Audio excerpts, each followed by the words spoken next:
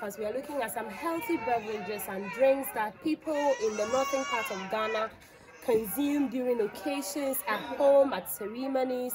Remember, it is hashtag Heritage Month on GTV Breakfast, and I'm here with Madam Rabi, who is the CEO of Adi's Food. She's going to just run us through what the display here is and how to quickly make a healthy, natural drink for an occasion, for a home consumption. Please walk us through what this is. Thank you very much. So my name is Rabi, and we have the millet. Okay. That's what we use for the Zimkom. Take us through the process of doing Zimkom. Thank you.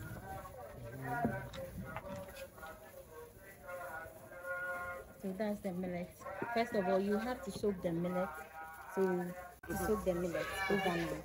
Then you now sieve the stones out of it. Then you go and grind it with the local spice. That's the cloves, etc. So we did this morning because we're actually waiting for it. So that's the process here.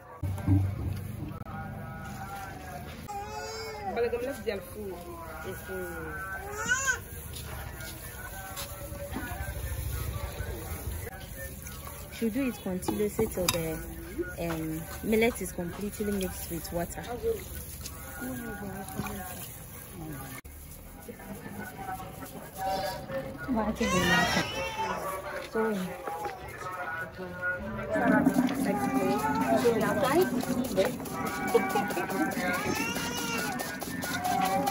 To get the chaff out of it.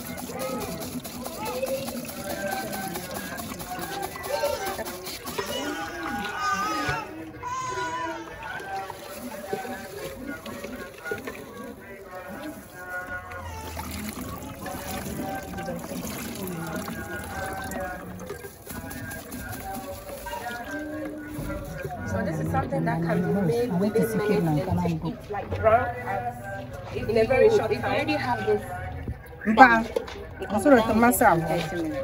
but if you don't have the millet already grinded, that means that you have to do that. You have to soak it to soften it a bit before you grind it. So with this process, we are done. You either choose to add honey or sugar to it. Okay. Then when you add it, either you are bottling or you pour it into a jar. You put inside the bottle. So this is the bottle Zimkom. So you see, it depends on the type of person. Some people want it with either honey or with sugar or with condensed. Or there are so many sweeteners, so it depends on what you want. So this is the bottle. When you take it, you will have to shake it, because with the Zimkom, you see that the water will be at the top and then the millet will be down. So you have to shake it before you can drink. The health benefits of Zimkom per se, because of the millet and all that.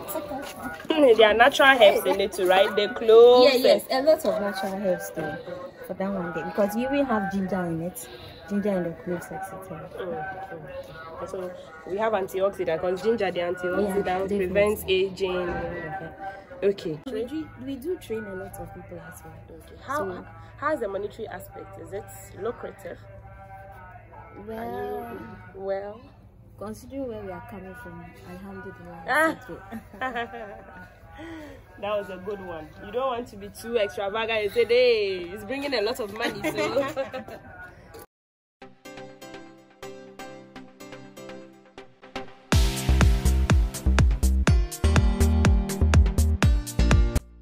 Extremely good.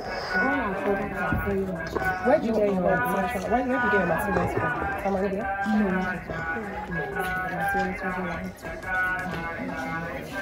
Your bottling?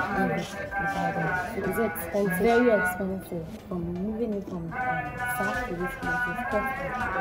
And then our perception to like eating and buying this expensive food, it's like complaining that it's expensive. But if you factor all the costs and realize that there's not anything you are making. So I'm just saying that we just to find out that people will appreciate the effort like putting because it's I just want to taste it. Like there's so much here. We have the poha, we have the soju, we have the coconut, we have the pineapple. There's so much here. Let me try the Zimkom. There's so much here. There's variety to choose from. Let me give this a good shake. I'm probably salivating and jealous.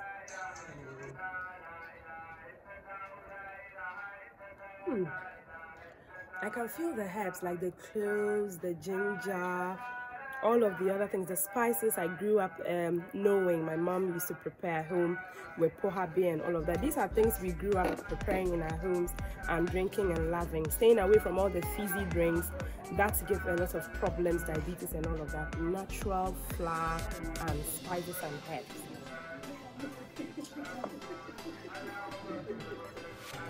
It's really delicious. Because it's iced, it's amazing. Thank you very much for coming to my home. Leave a return to encourage us and this artistry. Thank you very much. Yes, the lovely Rabi. Okay.